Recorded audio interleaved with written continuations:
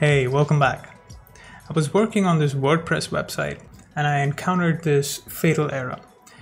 This isn't the first time I encountered this error, but the first few times that it did, I was really worried because I thought I broke something. That's not the case. Solving this problem is simple. Let me show you how. First, let's go to the website. Now you see the fatal error on the page. Note, WordPress by default does not show fatal errors like this because your users shouldn't see these kind of errors on the page. So you might instead get a blank white screen in case there was an error. Alright, so how do we go about solving this? In my case, we've identified that the error is caused by the bridge plugin. So I want to deactivate bridge. But the problem is I can't log into the WP dashboard to do it. So I'll have to do it another way. Using cPanel File Manager or an FTP client like FileZilla, go to your domain folder, find WP content, and then inside that, find the plugins folder. Rename this plugins folder to anything else. I'm going to rename mine to plugins-pause.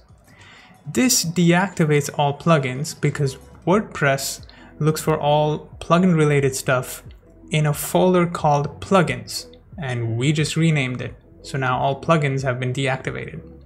Now head back to the browser and refresh. You'll see that the site loads.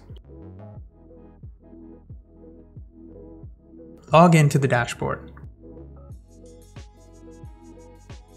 Head on over to the plugin section and you will find all the plugins are missing. But now that you're logged in, go back to the plugins folder and rename it back to plugins.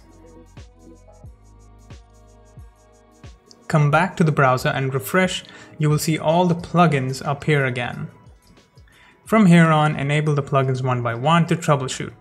You will see your site is back up.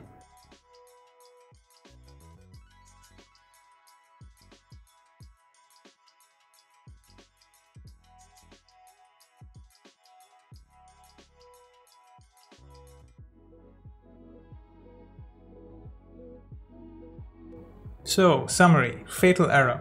Not really that fatal. You can solve it in under a minute. Here's how you do it. Rename the plugins folder, log into the WordPress dashboard, rename the plugins folder back to plugins, come back in to the dashboard and start activating the plugins one by one and your site will be up. Well, that's it. See you soon.